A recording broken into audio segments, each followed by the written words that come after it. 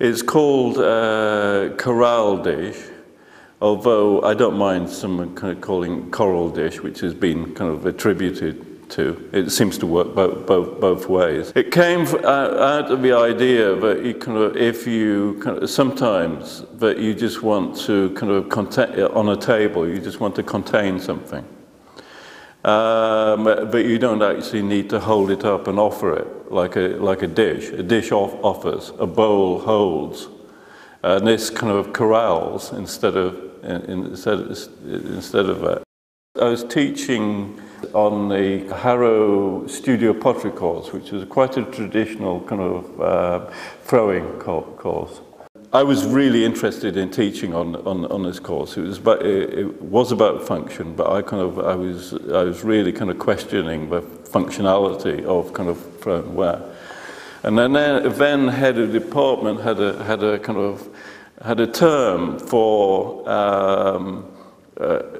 some of the products that came out of his call, and he used to call them a bish, which was a cross between a bowl and a dish. Basically, they were confused. And I think that was in the back of my mind. Sometimes you want to put a banana and a bunch of keys and just keep them in one place. So that was kind of a functioning reason about that. But once I started making it, it became a kind of a landscape. I grew up in Cumbria, and kind of as a teenager, I did a lot of climbing. I did a lot of kind of rock climbing. So that's kind of probably kind of an influence. These scalloped kind of pieces, which are very kind of, they're like the frilly ends of kind of Victoriano, kind of like the way you'd cover the piano's legs.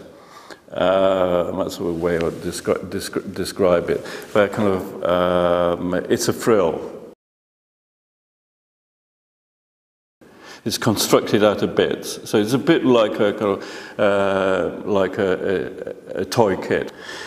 This is kind of obviously very heavily textured. In my studio, I'd have a kind of a series of slabs of plaster with this texture on, which the clay was then pressed onto. And the textures came from various kind of sources. This one is kind of crumpled up baker foil, kind of, and then cast in plaster. There was another one that I kind of used, which was tripe, which was kind of really kind of beautiful, very kind of beautiful. The glazes are kind of simple but complex. Complex in the way that they would be kind of, one glaze is placed over another glaze. And it's similar to kind of the effect of glazing in painting, but you kind of paint kind of tinted glazes one over the other. They fire and they melt in, and sometimes they kind of, technically it's called a nucleation, I think, and it kind of, they separate out, and the glaze becomes the texture itself. So there's probably kind of 3 or 4 glazes on this, and it would be fired quite a few times as well, kind of to get the kind of to build up that kind of glaze color.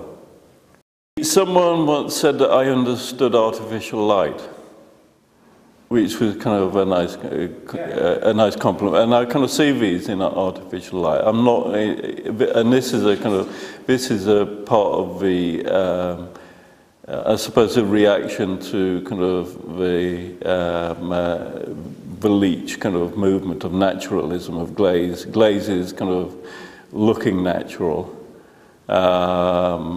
I just don't kind of get it.